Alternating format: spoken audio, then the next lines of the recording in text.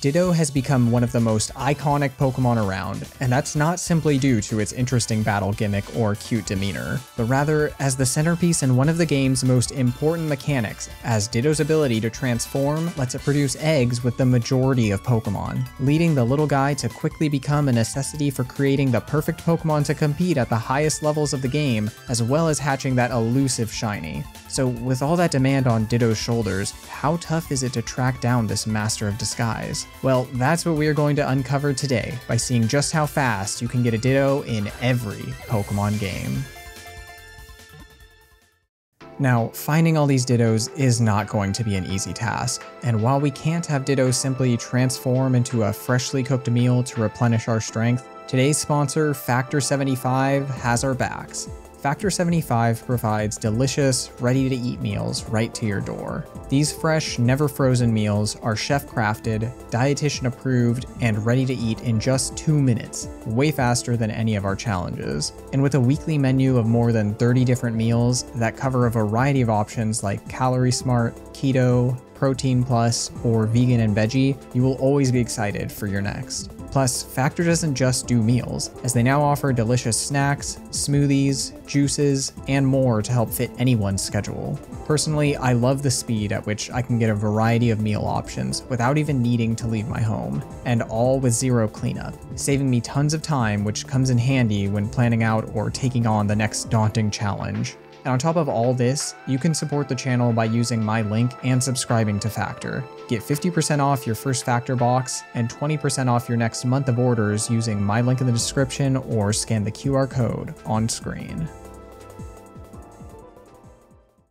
Opening with Ditto's home of Kanto, we actually have some version differences to discuss. First, Red and Blue have 5 different locations to encounter our transforming target, but 2 of these require further game progression than the rest. Route 23 with badge checks plus surfing, and Cerulean Caves strictly in the post-game. The rest though are actually all right next to each other on routes 13, 14, and 15. Meanwhile, Yellow version removes Ditto from all prior routes and only adds it to the Pokemon Mansion, thus requiring surf as well. However, a fun fact here is that Japan's Blue version did add a few new encounters, one being a 10% Ditto in Rock Tunnel. So if you can play that Blue, it will be fastest, but otherwise we stick to routes 13 through 15, which have Ditto encounters at 5, 15, and 15% respectively. Now, all of these could utilize a repel trick to boost Ditto's encounter rate, but the majority of other spawns will still be present, and turning the trick on wouldn't be convenient either.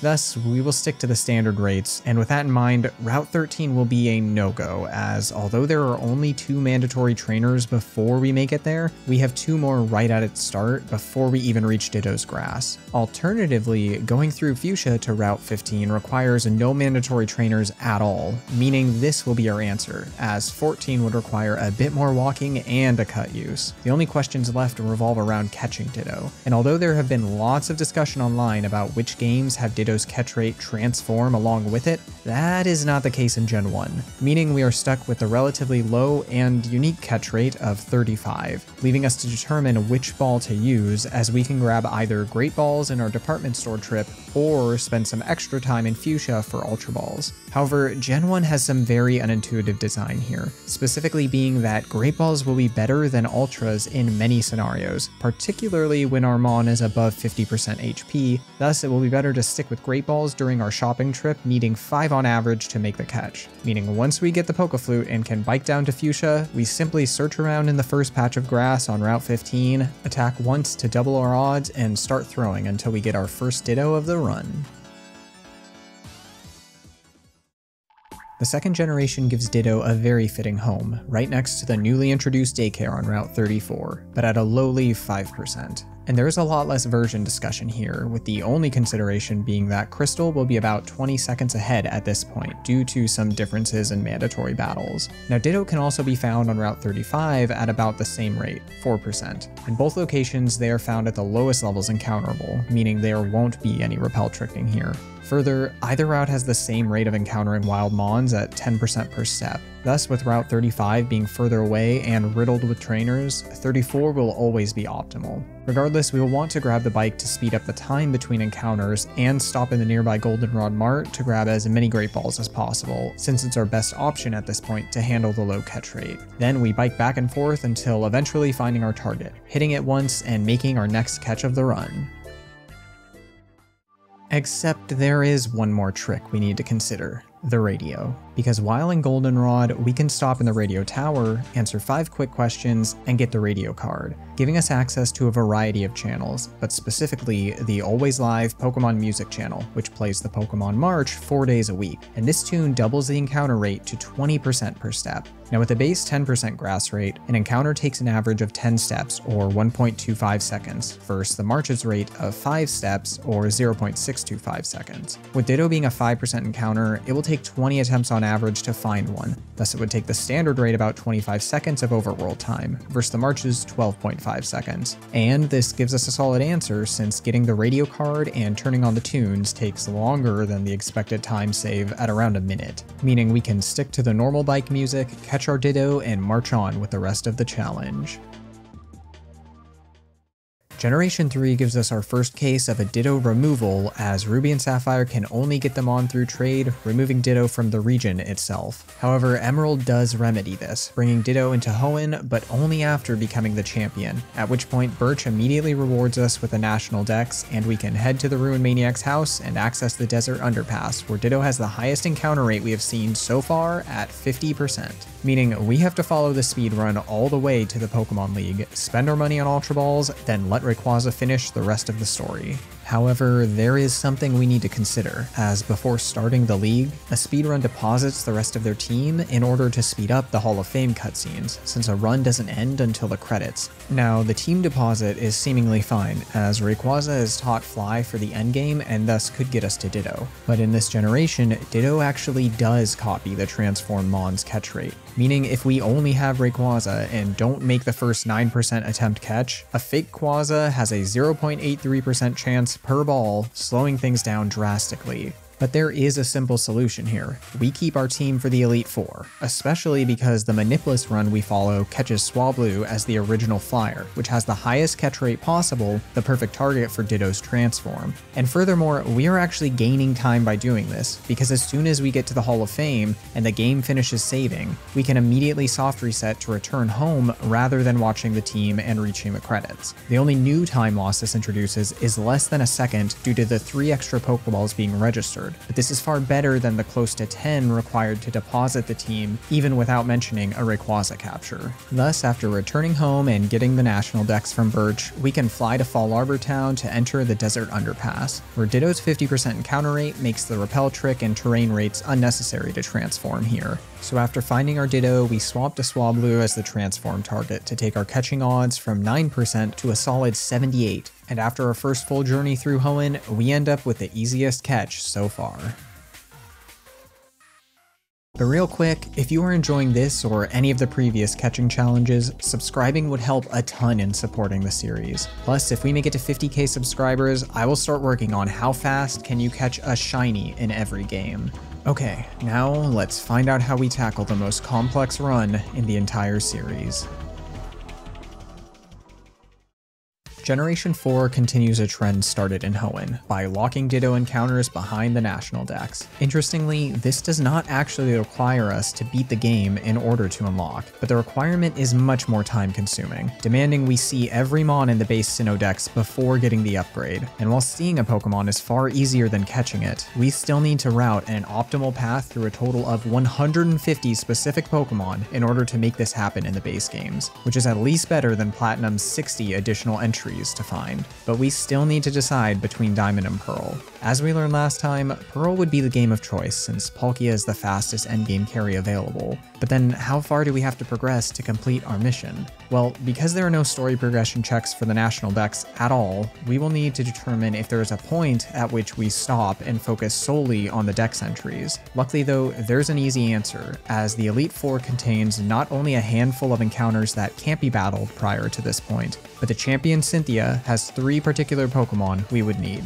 Spiritomb, Garchomp, and Milotic, any of which would take far longer to encounter or evolve into than simply following the speedrun through the league. However, since we don't need to win a battle in order to get a Dex entry, the optimal amount of progression is reaching Cynthia's 3rd Pokemon we need to see, after which we lose the battle since it's faster than winning and watching the victory scene. With that knowledge, I reviewed every encounter across a Manipulus speedrun to find a total of 118 Dex entries along the way. And all of this also solves the version question, since we need Palkia to reach Cynthia fastest. And those 118 Mons cover every version exclusive aside from one irrelevant technicality, and the other box legend, which Cynthia's grandma would need to show you in either game.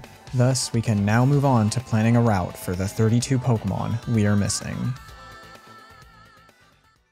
Generally, this is broken into 2 questions. Where and when is it best to find each of these? For a few Pokemon, the answers are relatively simple. Unknown, for example, is only seen in the Salacian Ruins, and since the run passes through here just twice, we will need to choose one of those visits to do the encounter, with the faster choice being the first, since our Repel will already be down, due to catching a Bibarel right beforehand. The next easiest to cover would be the rest of the legends, as we just need to visit each lake and run from their respective trio member. Now for Uxie up at Lake Acuity, we can do this after either escape roping out of Mount Cornet post Palkia, or taking our loss to Cynthia. The latter I prefer, as we would need to pick back up our flyer, at which point swapping Palkia for Infernape removes the pressure ability triggers from any remaining encounters. Following this, Mesprit at Lake Verity is an optimal final Dex entry if possible. Not simply because it's funny to have Rowan tell us about Mesprit running off and then meet in the lab right after for the upgrade, but rather the fly menuing between Lake Verity and Sandgem is likely faster than any other final Dex entry we could have. And Azelf at Lake Valor is a given, as we already will be heading past here on our way to Sunyshore, giving the perfect chance to swing by.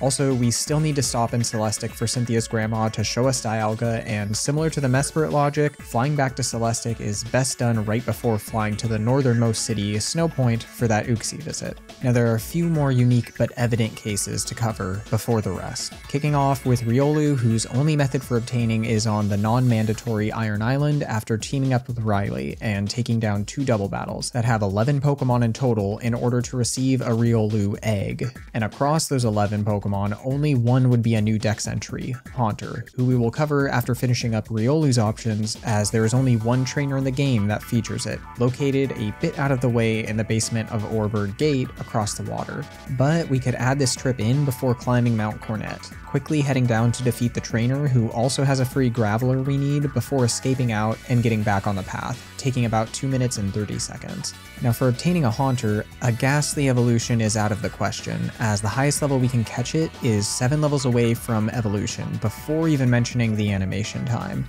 Further, any Haunter encounters are locked in the post-game, leaving just the infamous Mindy trade in Snowpoint, which ironically saves time since it won't evolve due to the Everstone, but would not at all beat out the available trainers, as there are 6 in total before the post-game, including the previously mentioned Iron Island double. Now one of these trainers has only a Haunter, found in Hearthome Gym, and although the next best option is right along our path on Route 214 with only an extra Kadabra, the gym encounter is close enough and still a one-shot to Flame Wheel that it wins by 10 seconds. So even when timing from the point of teaming up with Riley to the egg, battling the gym and gate trainers saves over 3 minutes, while providing an additional Graveler, meaning we can stay out of Iron Island.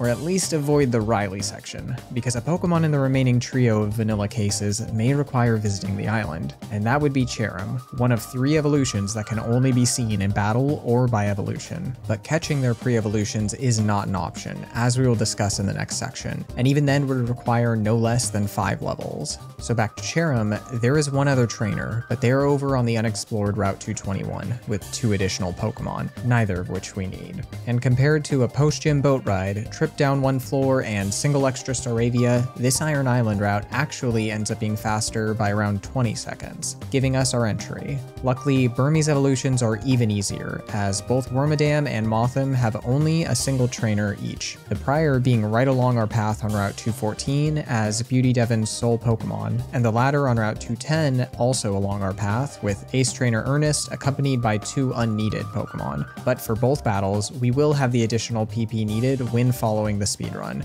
wrapping up our more simple entries. Now from here, the rest of the Pokemon can be encountered either in the wild or from at least one trainer, and since a Pokemon's location is not necessarily correlated to that of its corresponding trainers, many of these will require extra comparisons. So to start, we can break the encounters into 4 categories: standard terrain, fishing, honey trees, and overworld. Luckily, one of these, the honey tree encounters alluded to earlier, aren't up for consideration, since it takes 6 real-life hours to have a chance at a Pokemon, and even then the encounter rates are not favorable. No worries though, as Combee and Burmy each have only one trainer in the entire game, both right along our path, those being Aroma Lady Hannah on Route 208 and Bugcatcher Donald in Eterna Forest, whose one extra Mon is Cricktoon, which fills in another missing entry. Plus, these battles still don't require any additional considerations since we will have the necessary PP to one-shot in both and a routed heal in Hardhome as well as Cheryl's auto heal in Eterna. Leaving us with the most complicated of this honey trio,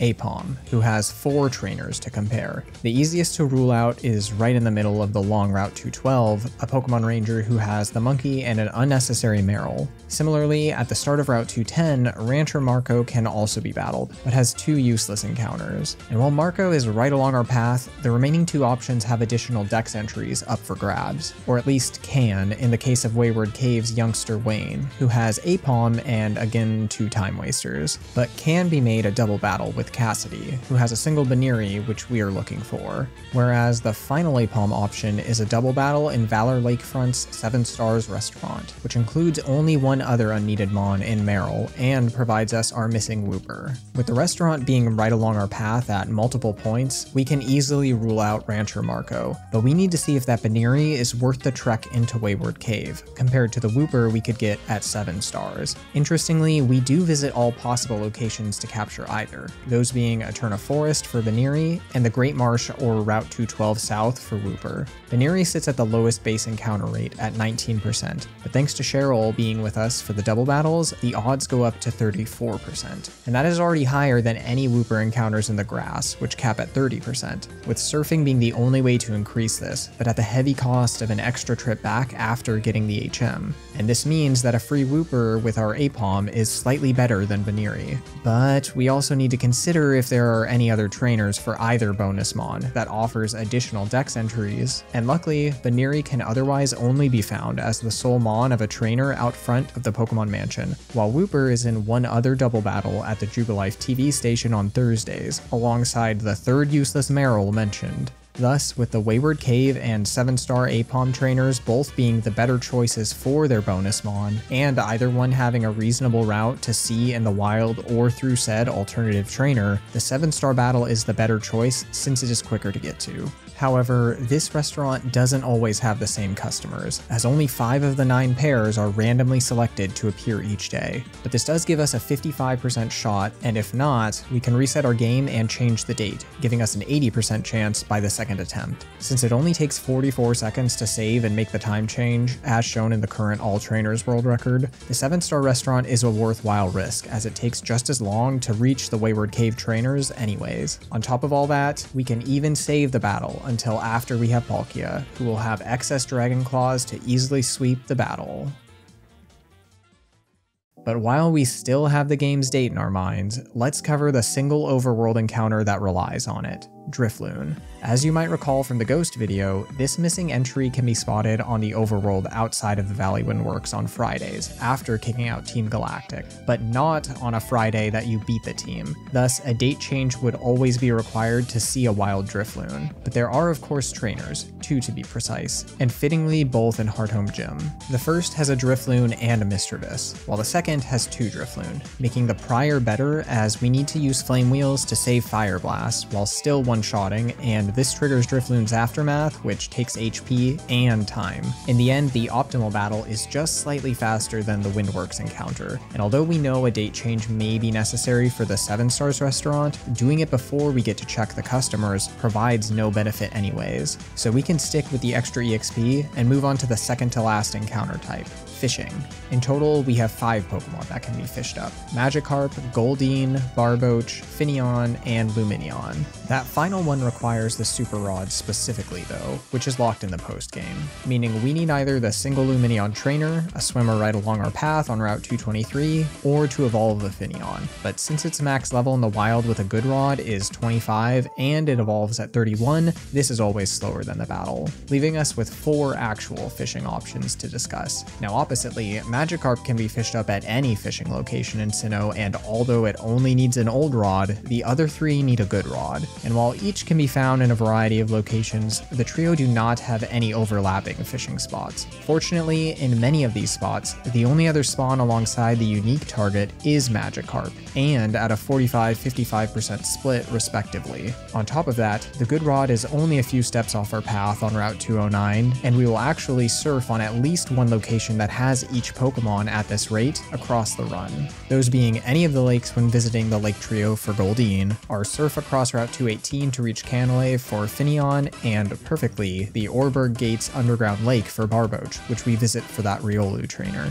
Thus, fishing requires no added travel for the entries. However, we still need to consider trainers, especially since there are 21 in total that have at least one of the 4. Of these, Finneon and Barboach can only be found in combination with one of the other 2 fish, that being Goldeen for Barboach and Magikarp for Finneon, meaning we would need at least 2 battles. There are also multiple trainers with these combinations, but there is a clear winner in both cases. For Barboach and Goldeen, the fisher on Route 212's bridge with no extra Pokemon is too far a detour, compared to Pastoria Gyms, who is as close to our path as possible, leaving their additional Gyarados not a problem. And for Finneon and Magikarp, Route 221's far-off fisher Corey can't match the pair of fishers right along our path through Route 222, with the second being optimal since it only adds a Feebas rather than the first Remoraid and Gyarados. So we can now compare the time it takes to complete the 2 battles, about 2 minutes and 38 seconds, against the time to fish up the 4 in their respective locations, about 1 minute and 54 seconds, suggesting the latter to be optimal.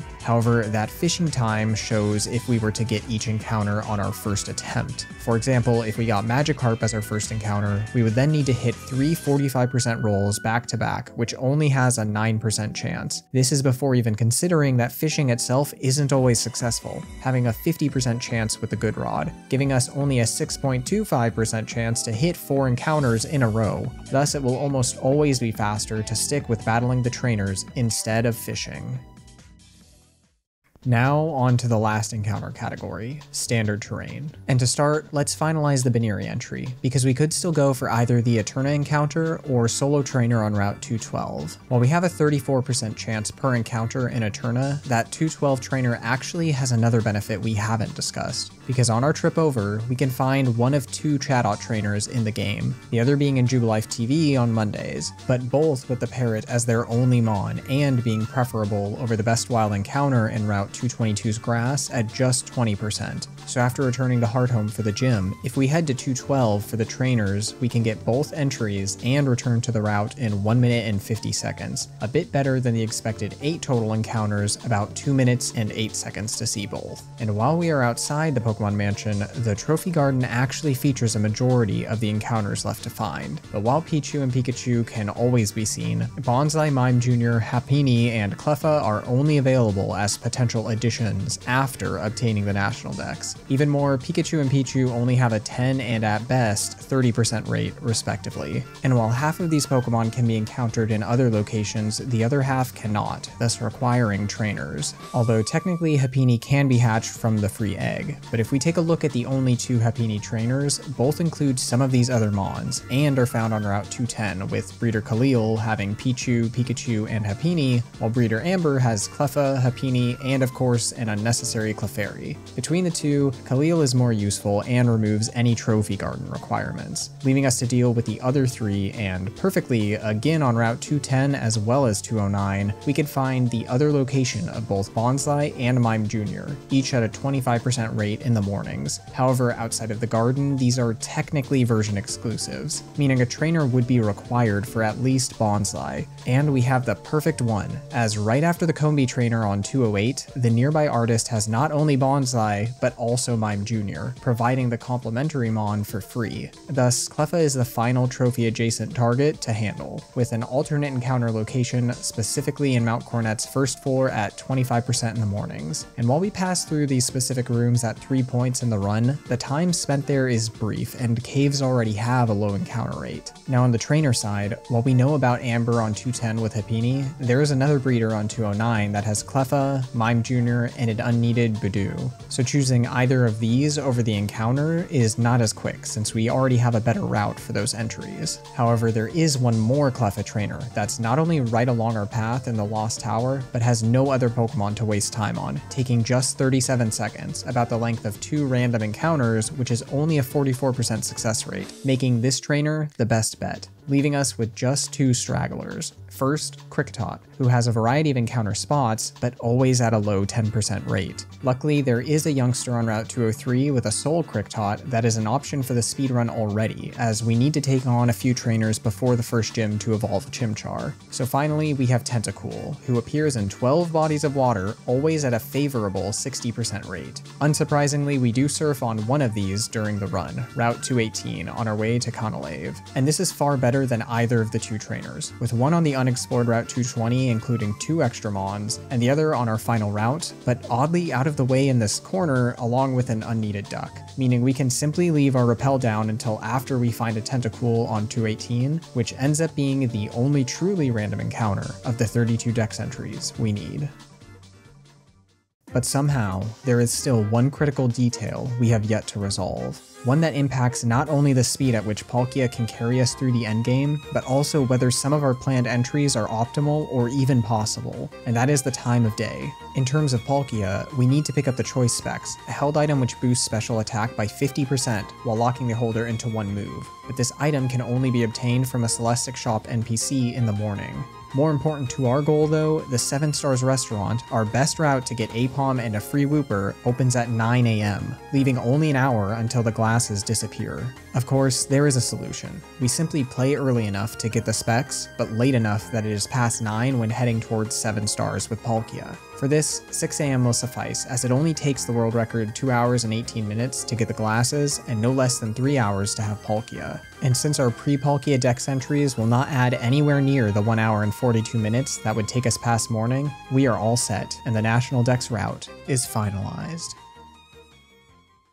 So, after following the Manipula speedrun up to Cynthia's Milotic while grabbing 29 of the entries along the way, we simply head for a Dialga pick and 2 legendary escapes before returning to the lab and receiving our upgrade. But the National Dex wasn't really the end goal. In fact, you can get traded non-Sinnoh Dex Pokemon in these games even without it. Rather, after receiving the Dex upgrade, Rowan gives us the Pokeradar, which is what we actually need for encountering Ditto over on Route 218.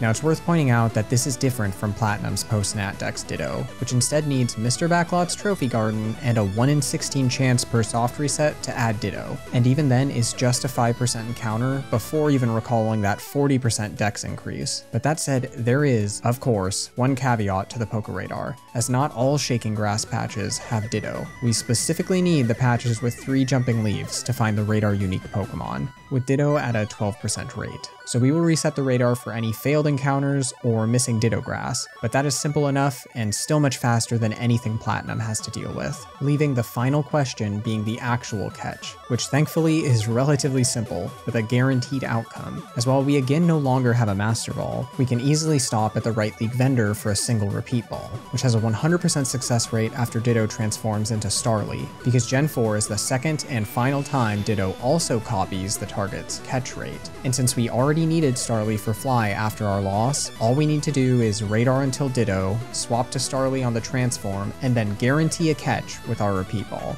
ending what is by far the most difficult run we have tackled to date.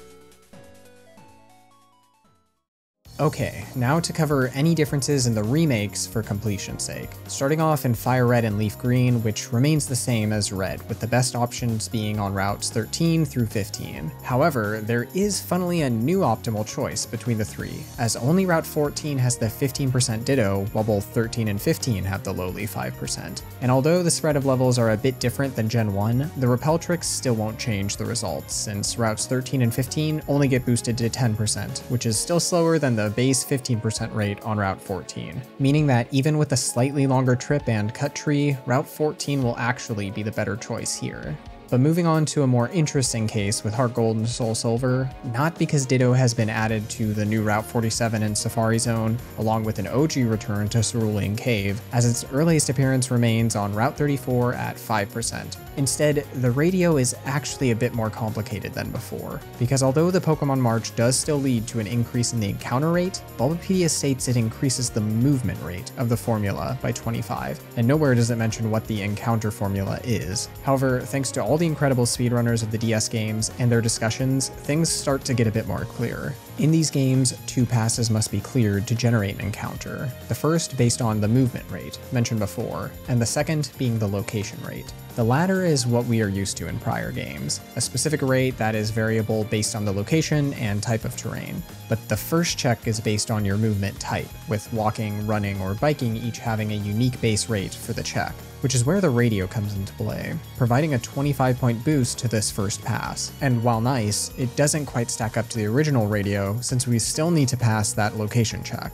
Even more, while on the bike, the movement rate is already 70 and can be up to a perfect 100 by simply performing 2 opposite direction movements, as this also increases the rate. In that case, the radio only impacts your encounter odds before you max your movement rate, and thus is even less useful.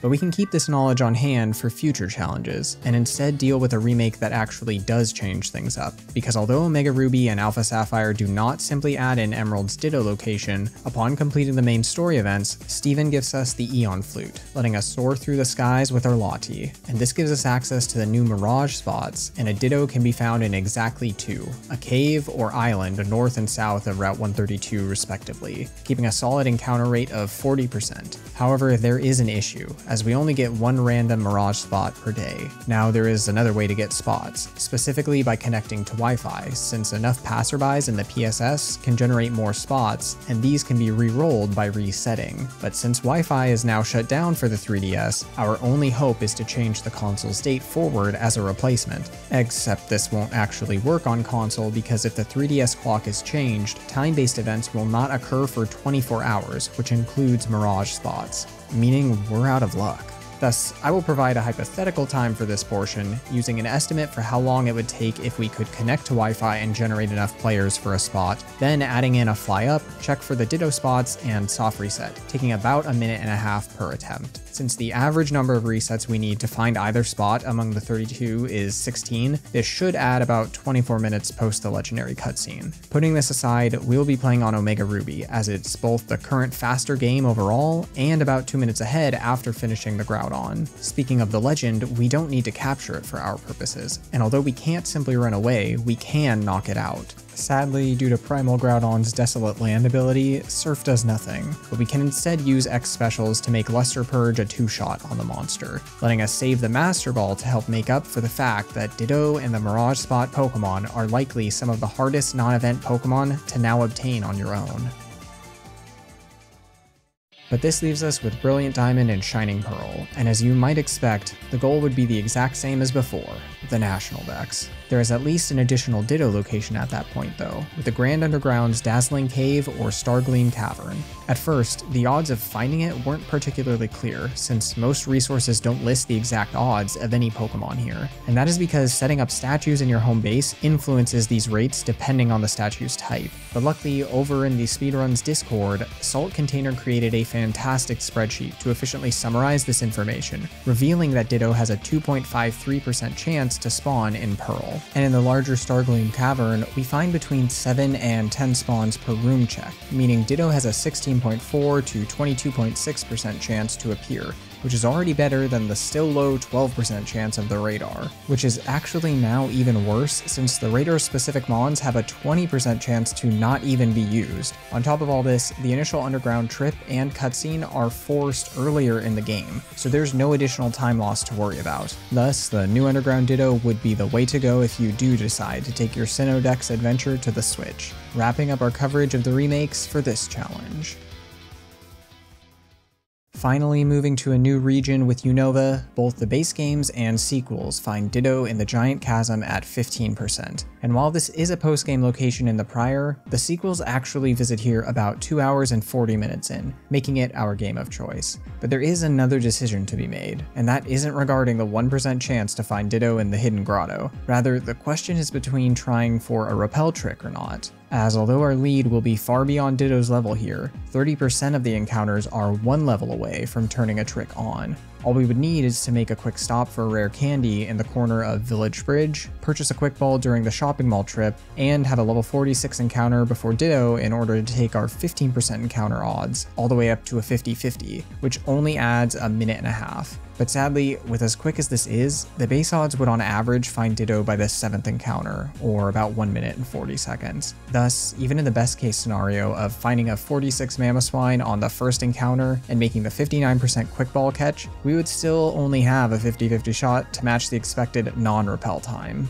Now, a level 48 Metang can also turn the trick on immediately, but it's only a 5% encounter and has the catch rate of a legendary, thus requiring the Master Ball we would be saving for Ditto, which itself only has a 33% rate in a quick ball. But beyond this, it's worth noting that we could also repel trick in the Dark Grass, since it has an equal distribution of levels, just a bit higher. However, it does have other downsides, as catching is made more difficult in this terrain depending on the number of caught Pokemon we have, taking our best odds for catching the repel trigger all the way down to 24%. Plus, there is a 40% chance to get a double battle, which would require us to knock out any additional mon for a catch, which slows down the trick further. Beyond this, the double battles could be beneficial to the non-repel search though, since each has a 28% chance for Ditto, and we can expect 2 to 3 of them across the average 7 regular grass encounters. But if it does appear in a double, even though we can quickly one-shot these higher level encounters, we would then need to sit through the rest of the turn, specifically the leveling of our second mon if we couldn't use Earthquake to knock it out in the case of a lower level Ditto or Lunatone and Soul Rock with Levitate. Thus, even the benefits here do not readily beat standard grass, which is what I chose to stick with in the end, finding a Ditto on a not too bad 9th encounter and getting to use our first accurately timed Master Ball so far. The Gen 6 games again force us past the legendary encounter to find our transforming target, but not too much farther luckily, as upon finishing up with Xerneas and Lysander, all we need to do is complete a few more battles with Sycamore and the various friends before we can head through Snowbell City and into the Winding Woods, leading us straight to the Pokemon Village, where Ditto can be found in yellow flowers at a solid 20% rate, albeit without any repel trick possibilities. However, Ditto can also be found in purple flowers, and although only at 10%, its level is at the max found in this terrain, letting a repel trick here boost it to 24.4%, a bit better than the yellow flowers. Even more, we would already have a mon to turn on the trick, that being the legendary Xerneas, because although it would be faster to save our Master Ball and simply run away from the legend, we are forced to catch Xerneas to progress, thus the Master Ball needs to be used there for speed. But this means we could turn the repel trick on, except the only purple flowers in the village bridge are in the upper left corner of the area, requiring waterfall to access, which we can't use until completing the final gym. Thus, we will stick to the 20% yellow flowers, with the only other note being what Pokeballs to use with the Master Ball gone. And the answer is thankfully simple, as both Quick and Dusk Balls can be purchased from the Snowbell City Mart, which we pass on our way to the village, letting us attempt a Quick Ball at full for a 33% chance, and otherwise follow up with Dusk Balls at 22 to make our next catch. The Alola games finally bring us back to a Ditto that is a bit earlier on, at least story progression wise, as Ditto can be found in either the base or Ultra games on Mount Hakulani at a 10% rate, with the Ultra games being behind by around 12 minutes here. However, Ultra Sun and Moon up the Ditto ante with what is likely the oddest scenario so far, because on Route 9 inside the police station, the officer at the back is actually a Ditto, specifically a member of the troublesome Ditto 5, and while that detail is meaningless to us, this event does provide a perfectly catchable Ditto 14 minutes faster than even the base games could. On top of that, we don't even need to waste our time prepping for the catch, since Kiawe gives us Quick Balls for completing their trial, which have a 33% shot, and can follow up with Great Balls gifted from the trainer school if needed. But luckily, we make our first Quick Ball catch of the challenge, and complete the simplest yet strangest run so far. Now for our final trip to Kanto, we can no longer rely on the classic routes 13 through 15, since these games are based on Yellow, which only had the Pokemon Mansion and post-game Cerulean Cave Dittos. But since we don't need a badge to surf, we still only have to reach Fuchsia for the surf technique, the only thing we would need to head for the Pokemon Mansion. Here, Ditto is found at a 1% rate on floors 1 through 3, and a much better 10% in the basement. However, there is one obstacle in our way, a single trainer with 2 Pokemon at least 14 levels higher than our own. Thankfully, we can get an easy win by catching a Mon in the mansion itself, specifically any Raticate we see along our way. With it, we can use Hyper Fang, set up an X attack, and close out the single battle. After that, we simply keep lures going as we search the area, eventually finding our basement-dwelling Ditto, and making the catch with the best balls we have access to at this point to finish up our time in Kanto. Sword and Shield finally brings us back to a run with a variety of possibilities, having 4 in total, those being encounters in the Lake of Outrage or Workout Sea, and raid battles in the Stony Wilderness or Dynamax Adventures. This last one, while particularly fast as shown in DLC speedruns of these games, which get a Pokemon as early as 53 minutes in, have no way to guarantee a Ditto out of the 226 possible encounters, nor can they simply reset since the first route is saved immediately. Oppositely though, the Stony Wilderness raids guarantee Ditto in the rare pool, which has a 12.5% chance to appear when using a wishing piece, and this process can be soft reset until we see the rare raid spawn. Now, although we can head over to this den as soon as we get to the wild area and collect enough watts for a wishing piece, the northern dens are not active until we get the 3rd badge. Thus, we will be comparing this with the 2 standard encounter locations. For those, both the Lake of Outrage and Workout Sea have the same base requirement, the Road on Bikes Water Mode, which requires playing all the way through the 6th gym and some extra events to obtain, taking the any % speedrun just over 2.5 hours, which is over an hour past the point we can freely access the raid area with our 3rd badge. More than enough time to collect the watts we need for a single wishing piece, head over to the den, perform on average 4 minutes of soft resets, and finally complete the raid. However, we still need to determine which route to follow, as the any % sword speedrun uses the starter up to this point, while the DLC run we mentioned earlier takes a trip to the Crown Tundra's Intro Dynamax Adventure to grab a level 60+ Mon as a carry for the rest of the game. While this route is interesting on its own, with a variety of different options for the raid catch that have beat the game faster than the non-DLC route, we just need to check which run reaches the post-3rd gym wild area first, and sadly, despite that absurdly overleveled Mon, the DLC run is still behind by 8 minutes due to that trip, meaning we will stick to the any % route for our Ditto, using Sobble to beat the first 3 gyms, grab our watts and wishing piece, then head for the den, getting surprisingly lucky with a rare raid on my first attempt, and then taking out Ditto without Dynamaxing since that takes longer than a turn 2 knockout anyways. Finally ending the run with just a Pokeball thanks to raids being a guaranteed catch, giving us the first run under 2 hours since Gen 2. While we would normally be moving on to Legends Arceus, this game doesn't actually include the transforming target, despite its terrifyingly complex appearance in the region's future. Whether this was due to the lack of an egg system, time period, or some other choice, we get to jump over to our final games which do feature Ditto, Scarlet and Violet. Here, Ditto can be found in either West Province Area 2 and 3, or in 3-star and above Terra raid battles. However, that specific rating requires at least 3 badges, and since fans of the series know we can hop across to South Prov 4 and run all the way to the West Provinces before even finishing the tutorial, the raids are not up for discussion. And while Area 2 and 3 have the exact same odds, 2 is strictly closer than 3 at this point, making it the ideal location. Furthermore, Dittos actually have 3 times higher probability for spawning in the town biome over the prairie, in this case being the area leading up to and around the lighthouse, and is thus where we will head to find our target. But with Pokemon now strictly spawning in the overworld, Ditto gets an appropriate upgrade, now being disguised as any other possible spawn in the area until it is battled, which brings up the question of how to efficiently locate it. Well, there are a few tricks to this. First off, whenever you ZL target a Pokemon you haven't encountered, its name will show up as question marks. And thankfully, this holds true for any Mon Ditto transforms into that you've seen before, meaning one could encounter the most common Pokemon in the area, then scan through until a Ditto is found. But of course, even if we stick to just a single encounter for this, that eats up a bit of time we'd prefer not to waste. On the other hand, Dittos in Disguise don't actually mimic their targets perfectly, as they have a distinct tell we can utilize. Normally, Pokemon in the overworld will react when you pass by them. However, a Ditto in Disguise will not, meaning all we would need to do is run by any of the spawns to see if they react, and if we find one that doesn't, it's a Ditto. Now you do need to be careful, as any Pokemon that recently reacted will not do so again, but luckily if you were to get confused or can't seem to find a Ditto, we have one more trick, as you can actually reload the area by stepping near the middle edge of the cliff and continue checking for reactions. There is another fun detail about finding Ditto in these games though. If you save and quit with a disguised Ditto loaded in, when you reopen the game, Ditto will now be exposed. Obviously this is slower than our methods, but Ditto will funnily de-transform into itself when battled.